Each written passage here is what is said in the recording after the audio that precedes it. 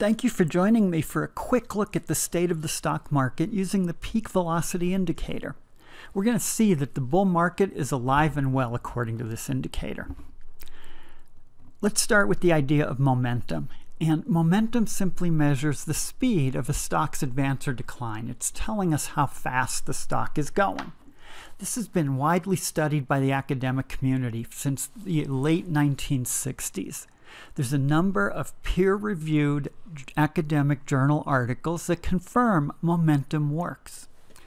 Now, many technical indicators are based on this idea, but many of them don't directly measure momentum. They use various formulas to introduce signals that delay the market action. So, stochastics, MACD, these are indicators that are going to be based on the past market data, and by the nature of the calculation, your signals are delayed until significantly after the market turns.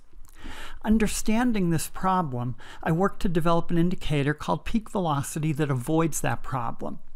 We're directly measuring momentum. It's simply the current price divided by the most recent 52-week high. And that avoids the delay problem. We're updating it in real time. By adding a moving average to it, we can isolate times when prices are likely to accelerate to the upside and get clear trading signals. These signals can apply to individual stocks or to the stock market averages. This chart applies it to the S&P 500 index. And as you can see, the signals are clear. Green bars represent buy signals, and the white areas are when we're out of the market.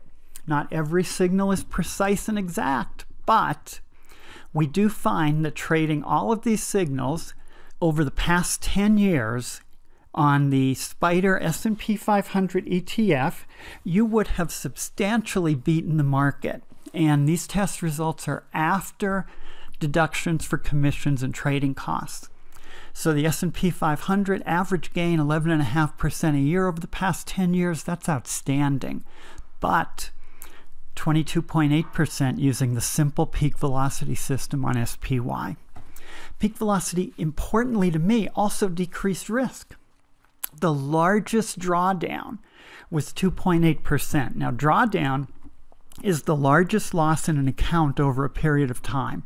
So if you were a buy and hold investor in the S&P 500 over the past 10 years, your largest drawdown was more than 45%. Peak velocity nearly eliminated the drawdown, showing its value as a market timing tool. The indicator's useful at finding the ideal time to get out of the market, and right now it's telling us we should be in the stock market enjoying the gains that appear to be likely. Thanks for joining me.